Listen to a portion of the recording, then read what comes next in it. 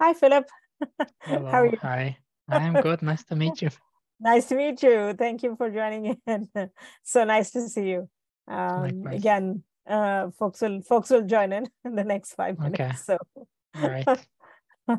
I think again, August is already always a holiday time for many folks. So again, but we got you right in the beginning, so it's all good.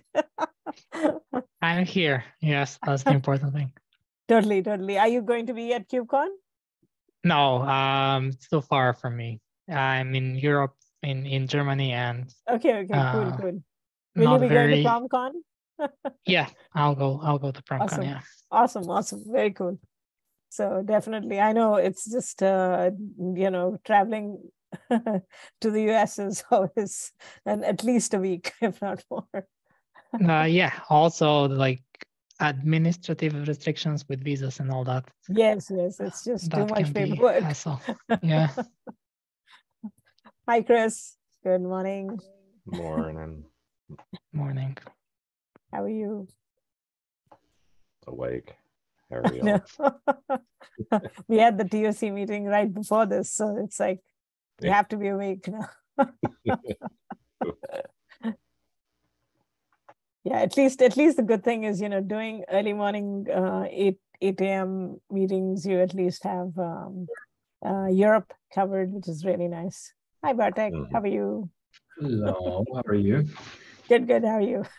You're well. on a nice issues spree here. Great to see that. Oh, fun, right? Who is gonna solve this? Yes, we'll do it. Absolutely. But thank you for taking the lead on, getting the white paper wrapped up, and hopefully we can, both we can all present it not only at PromCon but also KubeCon in the next few months. Should be fun. Will there be PromCon like a collocated event with KubeCon or no? I think there's observability days. Yeah. Okay. Yes, I think it's converged into observability day because everybody wanted to be in every event. It was just too hard for the KubeCon folks to make sure that people could attend. So again, great collaboration across the community to converge on one observability day for KubeCon at least. I hope you will present Filip on Observability Day or propose a talk. Yes, exactly. This is just getting him started. To hook me in. No, I have to travel to the US. It's too much of a hassle for me. Yeah, that's Bartek. That's what he was. Filip was mentioning earlier. I had asked him the same. All right, we have Ken, we have Anton. Hi, Anton. How are you? I'm doing well. How are you? Good.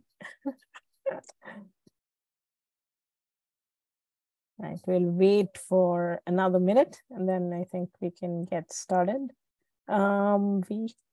Let me just share our agenda doc.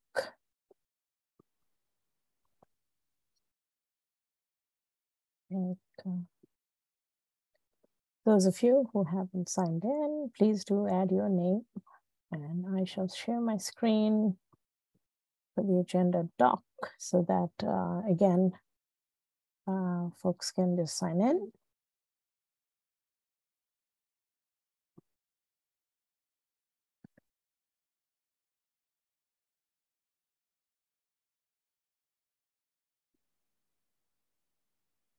And we had a TOC update this morning, so I had added the slide in here so folks can take a look. I just gave an update on some of the activities that we are planning. Bartek, I also found out, Ken, on that we can actually have a tag, project meeting kind of session at KubeCon. So I'll see, if we can actually get a room so that folks can at least, we can all gather up to just meet up and, see each other face to face as well as discuss any topics. Last time was fully packed, so. Yeah, I know. But I heard that some of the other tags were also starting to get organized and get a place to meet. So definitely I'll follow up on that. Cool. All right. With that said, again, before we start with Filip's talk, and Filip will be focusing in on Thanos query performance improvements today in his talk. So super excited to have him here. There were a couple of other updates. I think I already shared the slide for the TOC, so please take a look. Bartek, did you want to just call out any updates on the white paper before we get started with Filip's talk? Then we can just switch over to Filip.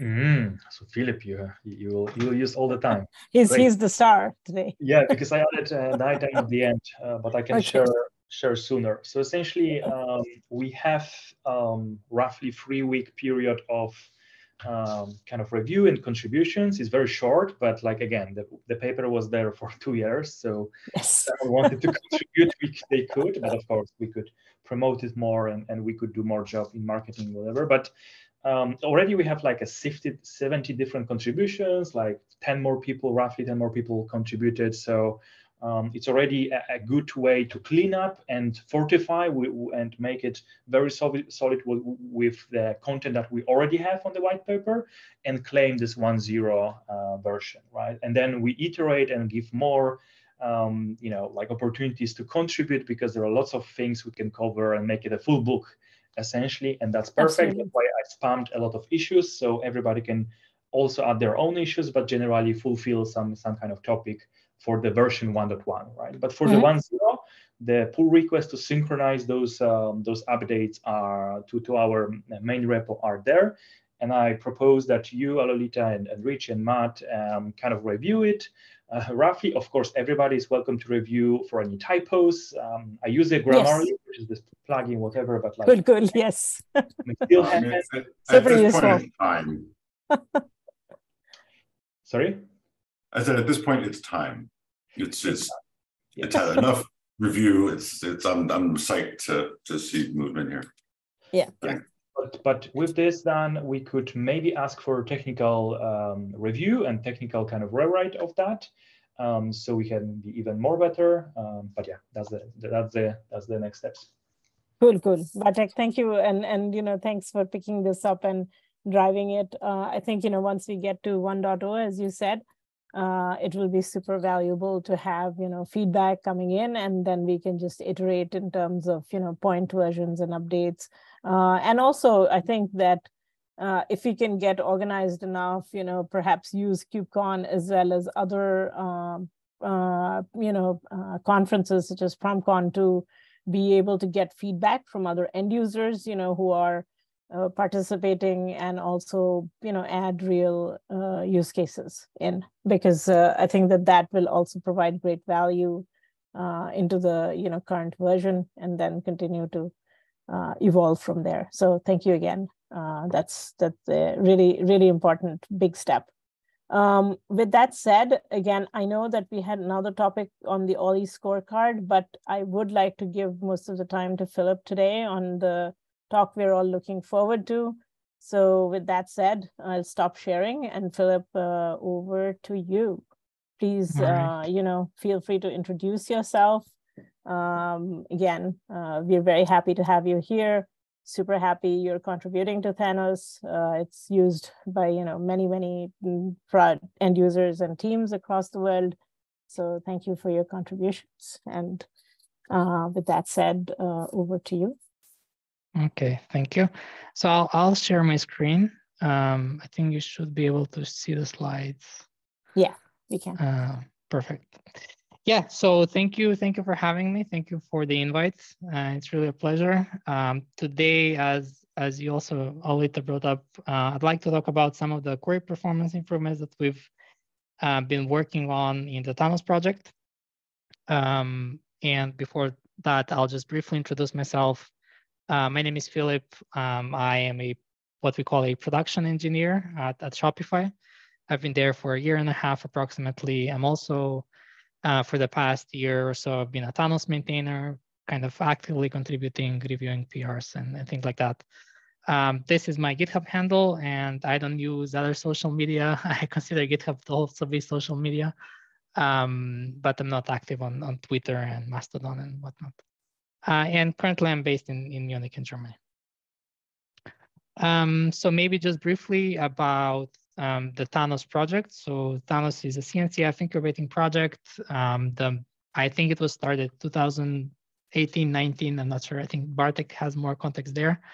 And the main goal of this project is to allow users to have a scaled out Prometheus deployment. So Prometheus has been designed from the beginning to be a single node, single process monitoring system for metric collection.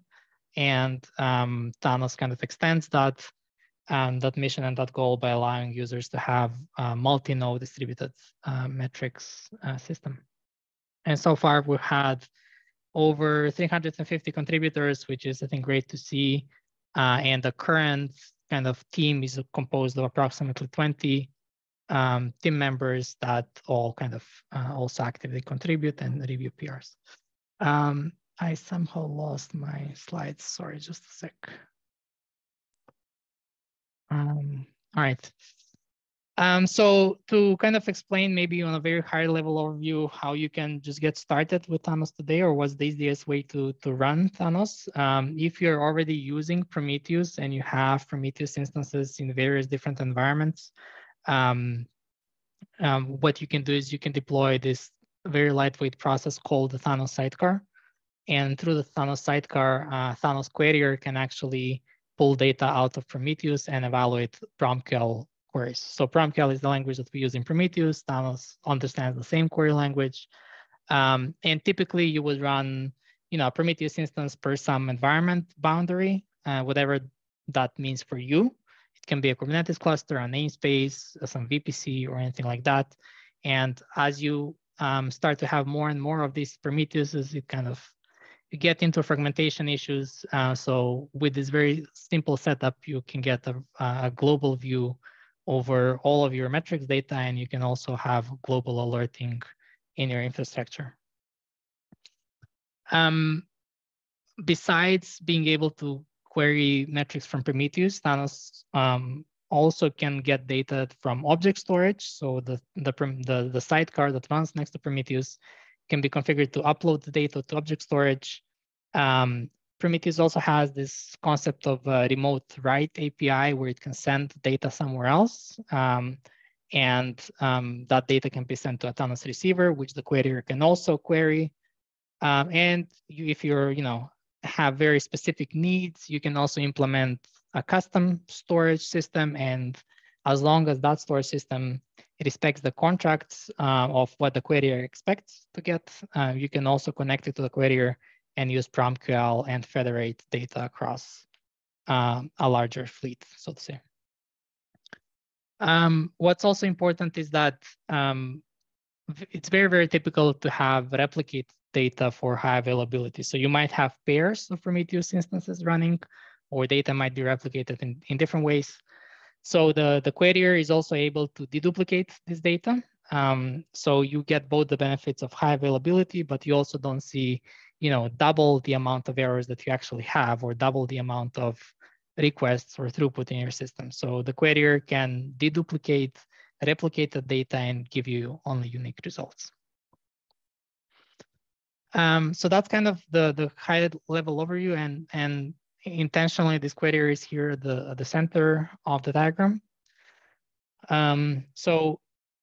If we kind of take a look at a trace, a hypothetical trace of a query approximately a year ago or a bit more, we would have like two of these major spans that have 70% of the time will be spent in this data retrieval and deduplication, and the other maybe 40% would have been spent in executing the actual PromQL expression.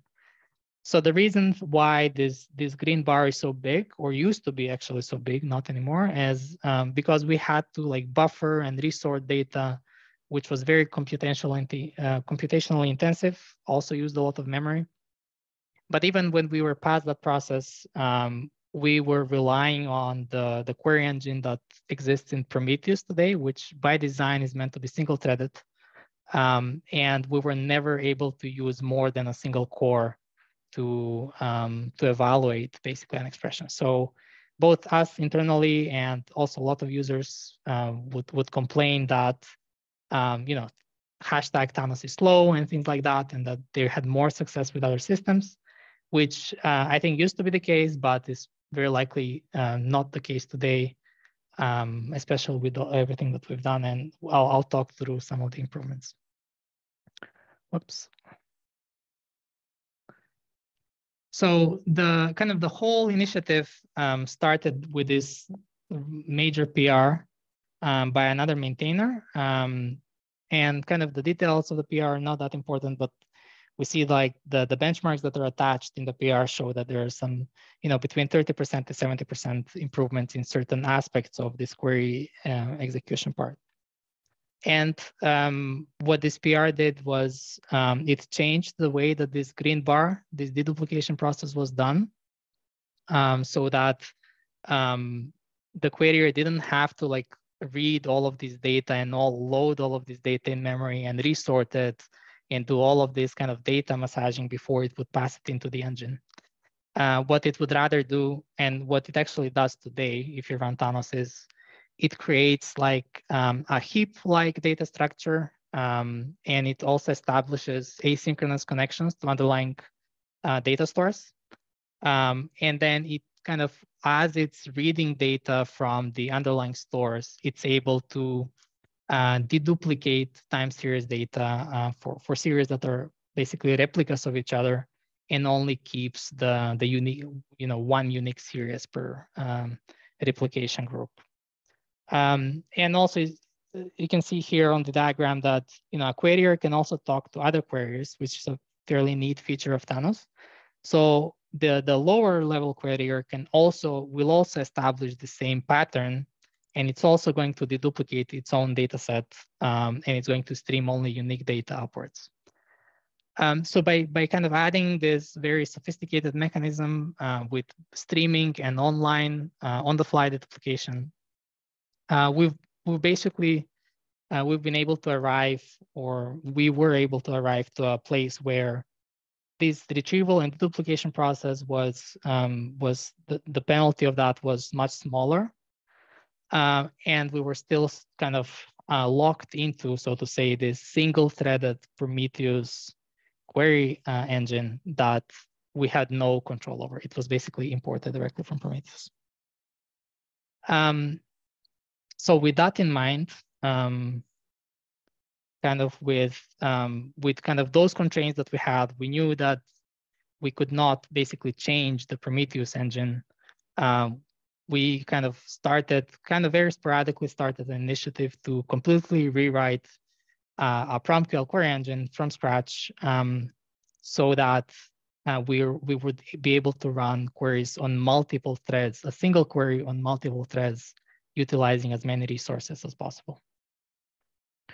And so obviously we didn't kind of fully start from scratch. We reviewed the literature and what's available there.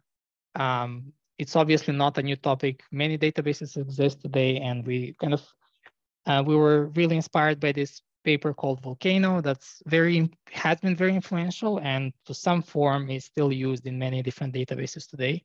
Like the Postgres database, for example, heavily utilizes the Volcano model. And other databases, even if they don't directly use it, they also use some modification of it. So for those of you that maybe understand a bit of code, I think this is the only slide where I actually have code. So the Volcano model has this concept of an operator. And as we can see, an operator is an interface, which means that we have multiple different operators running in a system.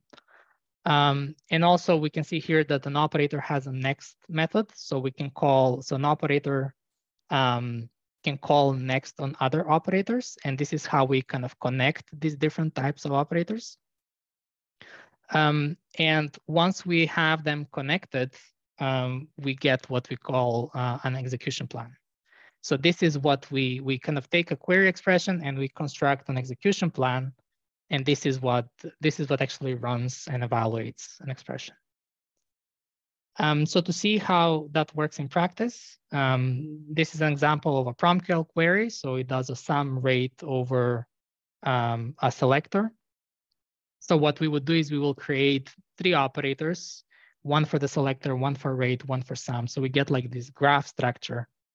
And when we start evaluating the actual query, the selector is going to start kind of crunching data from the beginning of the query range until the end of the query range. And then the rate operator is going to be responsible for kind of applying its own function.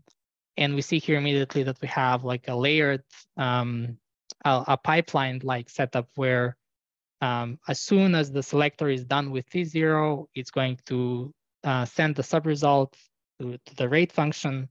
And while the rate function is working on T0, the selector can already start working on T1. And the same can be done with sum, for example. So while sum is working on T0, the rate is capable of working on T1, and the selector is capable of working on T2. So now, if we want to utilize multiple cores, we simply run each operator in a new core. So since we use Golang, that's Go-routine for us. But if this was a different language, it might be a thread or some other concurrency primitive. And again, if we would complicate this expression even more, if we make it a binary expression, we kind of do the same thing. We create another sub pipeline, and that sub pipeline can also run concurrently or in parallel, essentially. So each operator here can run in parallel. And so we can also, so this is how we create this parallelism between different, basically, these are essentially functions inside a single query expression. We can also add parallelism inside a single function. So in practice, we've noticed that the rate function is very computationally, at least more computationally intensive than the sum function. So we can create multiple instances of rate, and we kind of virtually partition the data set so that each instance works on its own sub-partition. And then we join that result with this synthetic coalesce operator. So by doing this kind of partitioning, we can assign more cores to a single function inside a single core expression.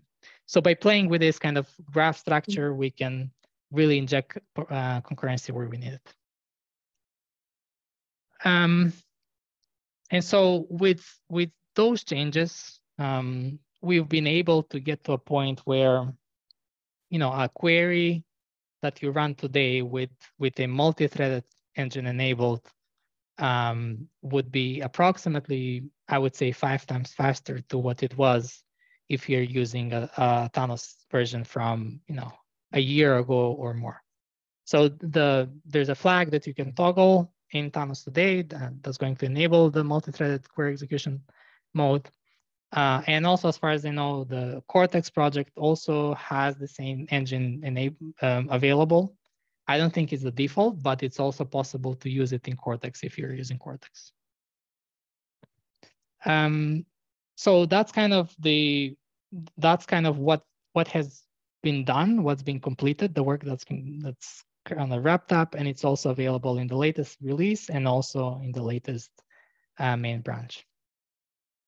What I would like to talk about as kind of the last topic and what we are still kind of trying to roll out, mostly because there are some UI changes that need to be done, but the work is already there and merged, is actually kind of this really powerful distributed execution mode.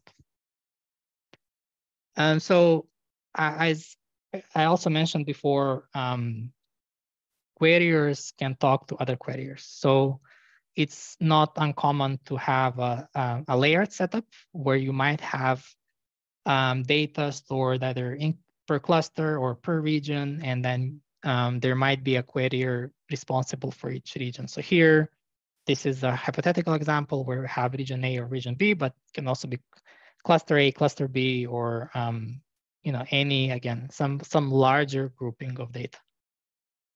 So in the classic or in the typical mode, what would happen is when we run a query, the root querier is going to use the second level queryers as proxies. So basically it will pull all of the relevant data for a query in memory. So the regional queryers, they still do the duplication, so it's not a bad spot to be in. But they do have a query engine as well, which by default is not utilized. So with like a proper distributed execution, we are able to decompose a query or an aggregation into sub-aggregations. And these sub-aggregations are pushed to in this particular case, they will be pushed to the regional queries.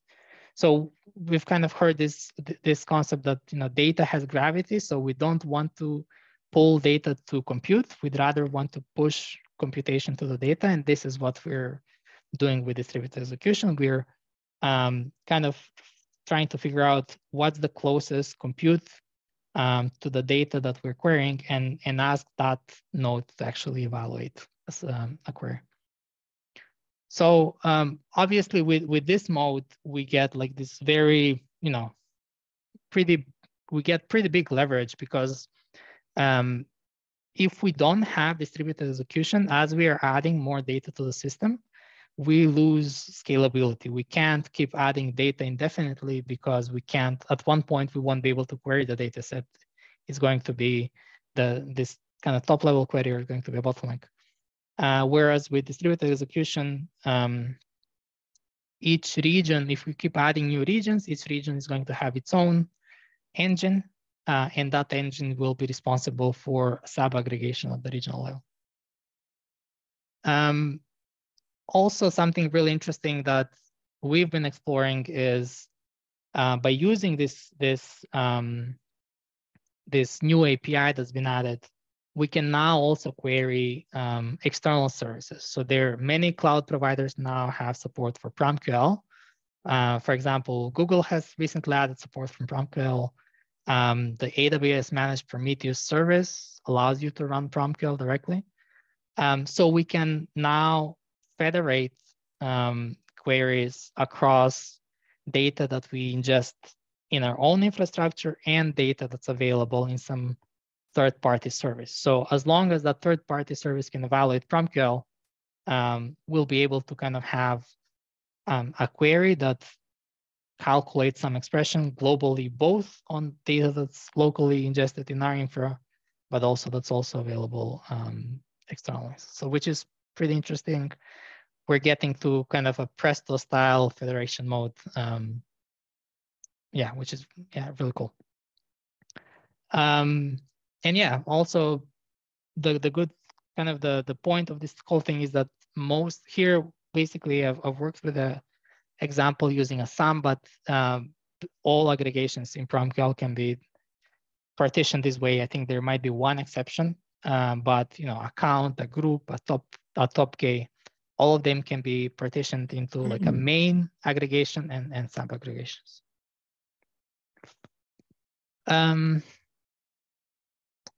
Okay. And then the kind of the last thing I want to talk about is that even though we have this query engine that's specific to Thanos and Prometheus and PromQL, it does have many extension points. For example, there are various optimizers that can transform the shape of an expression before it's even executed. There's also a way to add custom functions that are not available in PromQL. So for example, we've added support for X-rate and X increase, which, there's an upstream issue in Prometheus that discusses, whether this should be in Prometheus or not, but we've added them as experimental functions because people have asked for them. And if you need a function, you can easily inject it. Also, you can also add like custom operators if you need to replace an operator, if you need to talk to different storage that's not Prometheus, that's also possible. And yeah, going kind of looking into the future, I think, you know, having also observability for ourselves would be great. So we want to know things like how much does it cost to compute a sum versus a rate versus some other functions. So we want to have more instrumentation internally to tell us that. We want to definitely support different storage formats, not just be coupled to Prometheus as we're now. And the goal of that would be to basically explore if it's possible to apply the same concept, even the same code base, maybe to query, you know, logs, traces, profiles. We might need to replace some parts. We might need to, you know, change things up a bit. This is why we have these extension points. But if we can get to a place where we have a similar framework or the same framework with slightly different implementation for different observability signals, I think that would be great for everyone. And that's it. Just also left some references here if you're kind of interested more in some of these topics. And yeah, that's basically all I had. Thank you for listening. I think we have time, like plenty of time for questions. Yes. Thank you, Filip. And again, let's open up for questions.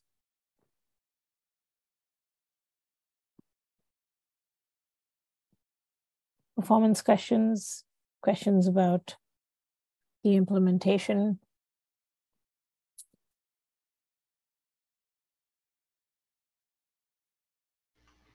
I have a couple questions actually, but I want to let everybody else go first. Sure. I have a question too, kind of technical one. You mentioned that you were running the operators in separate threads. Is that true? For the same stack? Yes. So each kind of query gets its own operators, and then each operator can then run in its own thread. Yeah. And then, so how exactly do you pass the data between? Because you were showing the overlap there. Is it kind of streaming a single data point at a time? Yeah. So that's, I think, a great question. I didn't know whether to include that slide. Let me. So this might be, this is kind of a hidden slide that I thought it might be too much detail, but what passes between operators are actually batches of data instead of individual points. So we use kind of a flavor called vector volcano, and this vector basically like comes from there. The fact that passing a single sample is not very efficient. You end up with a lot of context switches. And also modern CPUs, they work usually with cache lines instead of small bits of data. So we create channels in Golang, and then through these channels, we pass small batches of data. And then as soon as a batch is processed, then it gets returned to the operator that produced that batch. So we also end up recycling memory all the time and have a lower memory usage. I'm not sure if that made sense. Yeah, absolutely. That helps. Totally, Because you want to make sure it takes advantage of the SIMD and all that. Yeah, so yeah, exactly. So for some or certain aggregations, we can definitely use SIMD and apply the aggregation on a bigger batch instead of kind of working with small numbers. Thanks. Matt, did you want to go next? Sure. I have actually two things. One's a question, and one is I want to raise awareness and say thank you for some of the stuff that the Thanos project has done over the years. And I think Bartek could probably talk to this better than I, but I'm putting in the Slack here, not in the Slack, rather, in the meeting chat, a link to a TOC issue unrelated to Thanos. But we got to talking about the role of the sandbox in the TOC last year. And what some of the success stories are. And it turns out that the Thanos and the QuirkText project together have a really awesome story to tell that we should trumpet probably louder than we do. I put links to Bartek's talk from 2019, but that was from, well over a year ago, but it's still, I think, one of the better examples of multiple projects in the sandbox actually working together. So sort of part one is like, thanks for that. Maybe Bartek, you can talk to that a little bit, just for folks on the call that might not be aware of some of the history of the collaboration across projects that I think the Thanos project in particular has kind of led the way, and is an example of what all sandbox projects should aim to do, and really focus on moving the technology forward, and less so about the, you know, this project versus that project, but really working together. My actual question though was that I wanted to queue up and answer these two in whichever order y'all like. In the Arrow project, in sort of the Arrow flight SQL substrate kind of stack, there's some optimization work going on that I'm not intimately familiar with, but passingly familiar with and curious about, around leveraging storage acceleration in the form of, like, you know, either inline compression or other sorts of storage accelerator stuff that more larger scale enterprise level storage appliances are starting to have in box, and so they're making some plugins and so sort of like a model to leverage those sorts of things that are happening in the storage landscape. Given the kind of the design that you're pushing down data that you were talking to in some of the federation scenarios, it just got me thinking. I realize it's a totally different layer of the Thanos stack, but is there sort of, from a roadmap perspective or in place already, any sort of way to let Thanos at the storage layer capitalize on some of the advancements happening both in NVMe and PCI Express 4 bus stuff, as well as the storage hardware stuff that seems to be. Yeah. So I'm not too familiar with what the Arrow project is. I'm familiar with, definitely with the Arrow project and all the whole ecosystem. I think that because we're still kind of fairly coupled to the Prometheus storage format, it might be hard to apply some of the same optimizations. And I think, yeah, so I think Arrow has been really designed with that in mind, to be able to kind of, you know, with SIMD in mind, and being able to have direct access to data without needing to do a lot of decoding and things like that. Whereas the Prometheus format is like a very compact, it's been made to be very compact, so it's hard to push computation into the storage format without actually decoding, doing the decoding work. And then as soon as you have to do the decoding work, you've already wasted a lot of kind of, you've done a bunch of stuff, and it's probably not, it might not be worth doing some of the same techniques. So I think that might be one obstacle. We've definitely looked into also things like Parquet, or maybe storing data in Parquet format, but the work that has to be done is, there's still quite a bit of work that needs to be done before we get to a place where we can say, well, we now support also Prometheus and also Parquet and also third-party formats, and people can store data in any in any format that's adequate. I think that'd be great if we get there, and then we'll probably even get better integration with Arrow, but it's still a major milestone, I'd say. Yeah, I didn't mean to say, like, are you using Arrow necessarily, but more just the general approach of having plugins and stuff. And as you pointed out with Prometheus at the storage layer, do you see this as just something that's not needed for the scenarios that people use Thanos, or do you see it as a potential, you know, on the other side of the coin, like a lever to bring to the Prometheus team to drive, like, hey, we want to open up the storage layer to these kinds of optimizations, maybe? Or is this just like not the right layer, or not the right place to do it at all? But like from a scope perspective, the Thanos project, are you meant to not care at all about the storage layer, or do you see that as a growth area as storage evolves? Yeah, I think also Bartek might have some kind of input and opinions there. I think from my side, what I also see is that we still, like, the amount of metrics data that you can collect is still not in, like, for most companies, it's still not in the petabytes scale. So it's still, we can still get by without having those optimizations. Yeah, I don't think it's in, yeah, I also, as you mentioned, it might not be in the scope also of the Thanos project to get into the nitty-gritty details of the Prometheus storage format. I think that will be a bit too much scope for also us as maintainers. I don't know if Bartek has any other opinion. Yeah, I can give my opinion. I think you are totally right, Filip, in a sense that, you know, all those cool ideas that perhaps might give some improvements, like Parquet format, like Apache Arrow structures, like maybe a specialized hardware, all those, you know, kind of feel cool, but no one proved that they actually improve anything with metric specific data set with Prometheus data model, right? So those are big unknowns.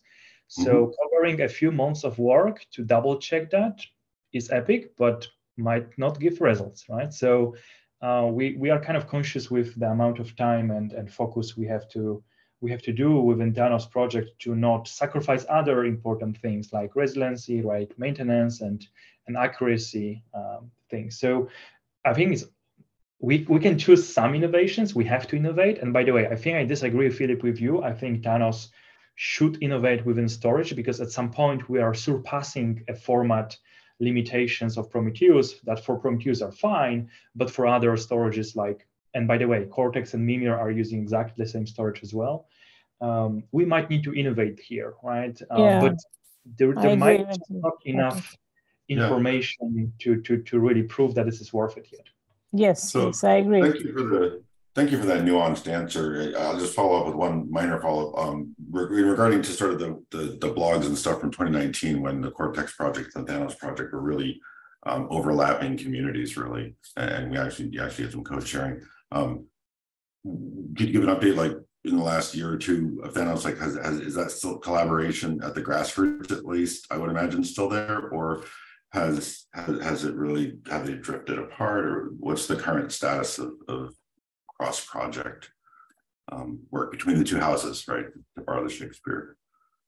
So as far as I know, Cortex still uses code base, part of the code base from Thanos, and they do make active pull requests and contributions.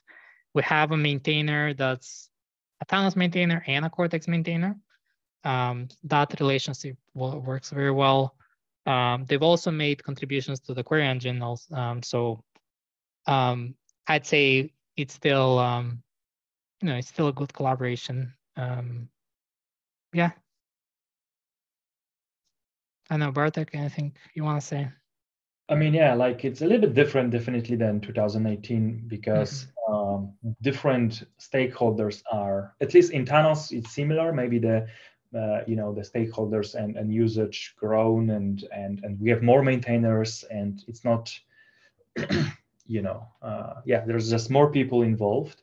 Versus in Cortex, the ownership kind of changed. I mean, the ownership was CNCF and this, but generally Grafana was very active, and now the activity moved to Mimir, right? So just different, energy spent on Cortex. Like, there is definitely only like a few vendors, but including a big one, which is Amazon, that really is involved in Cortex. That changes their focus a little bit. So definitely they might have a little bit different collaboration, but we still discuss. Like I know on every KubeCon we just talk to each other and we always take, okay, when we merge together, like, and there's always like opportunity of like, we discuss, okay, let's give this blog post that we are merging together, and that there's this idea, there's this discussion there, but unfortunately it seems like it's not enough. They don't have enough time, and maybe Thanos as well, to really like fully discuss those options. But that's the status, I guess.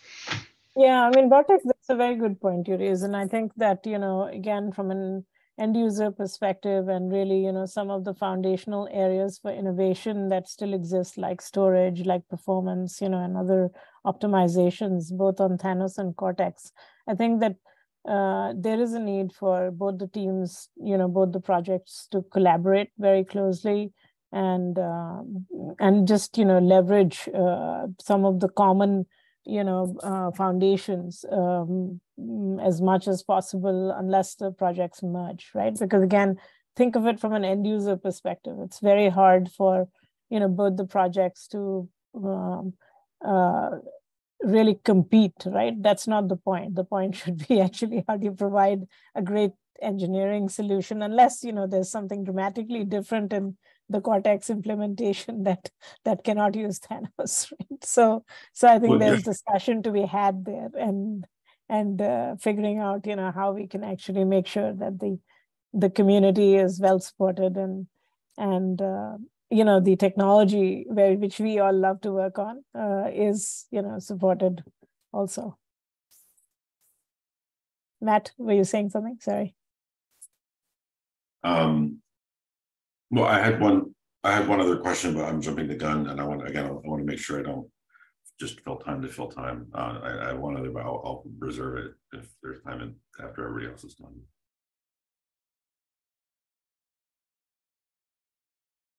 I have a question. Just are there any references for numbers that you ran like somewhere that can be viewed? Those are the performance improvements that you mentioned. The benchmarks that you ran probably, or things like that? Yeah, we have them. So here in the repository that's linked, we have benchmarks against the Prometheus. We benchmarked initially against the Prometheus engine because that was our target. We probably need to use a different benchmark now because we've surpassed that by 80-90% improvement already. But the kind of the benchmarks that we've used are here in the repository, like right there in the README. Great, thank you. Cool. Thanks for the links, Philip. All right, I think we are at time, and I just wanted to ask if there were any other questions folks had. Again, super presentation. Thank you, Philip, for joining in. Really appreciate your taking the time. And also Bartek for, pulling in Philip to encourage him to come and present. So all good teamwork, and that's what makes all of us. Wait, Alvita, that was you who encouraged me. Teamwork, Bartek. And you did. I was kind of curious about the PromQL relay or federation, where you can that you mentioned, and sort of query federation. I'm kind of curious, like, what level of maturity do you think is there now? Like, I mean, that's a huge. There's a lot of possibility there. Is it sort of like a more simple relay kind of to wire things together to either do upgrades or go into mixed environments? As you mentioned, all of those kinds of scenarios, or do you see it more as like an actual query engine that's going to be doing like, some level of sharding and or mirroring and managing, where various queries go? Do you see it sort of like a neat thing, or is it like a core piece of the roadmap? As people you can imagine a scenario where like one company merges with another, or an acquisition happens, and now I've had to do this. You have like multiple technology stacks, and you're looking for sort of how can we get a consistent set of understanding of what's going on with all these services. It seems like this facility in Thanos might be a really great tool for those sorts of scenarios. Mm-hmm. Yeah, yeah, definitely. Like migrations can be one use case.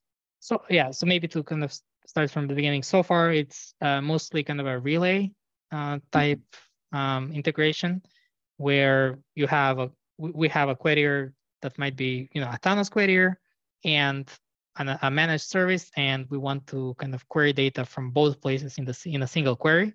That's kind of the use case, and both need to be able to execute PromQL. So obviously Thanos can do it, and as long as the external service can do it, it's all good. If the external service cannot do it, it's still possible to write an adapter, as long as it can, like that adapter can take PromQL and translate to whatever the external service understands. So it's still possible to do the integration. We might need a bit more work, and we've kind of done that for some of our internal services.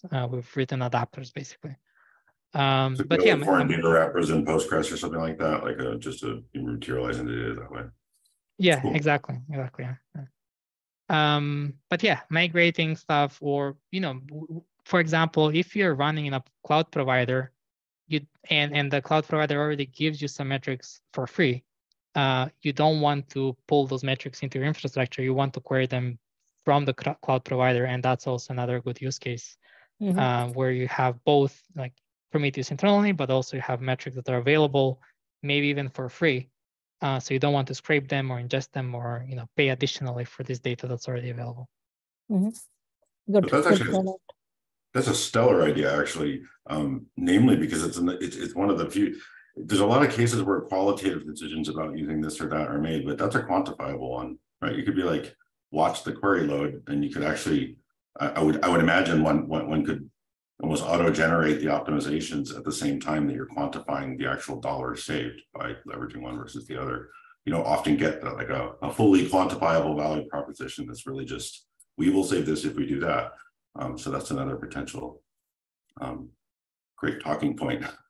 Or more than a talking point. But thank you again. It was a wonderful presentation. I love the depth and yep, absolutely. Thank you. Yeah, thank you for having me. Cool. Thanks again, everyone, and we will circle back in the next iteration. Thank you. Take care. Thank you. Bye. Bye. Thanks. Great job, Bartek. It's cool.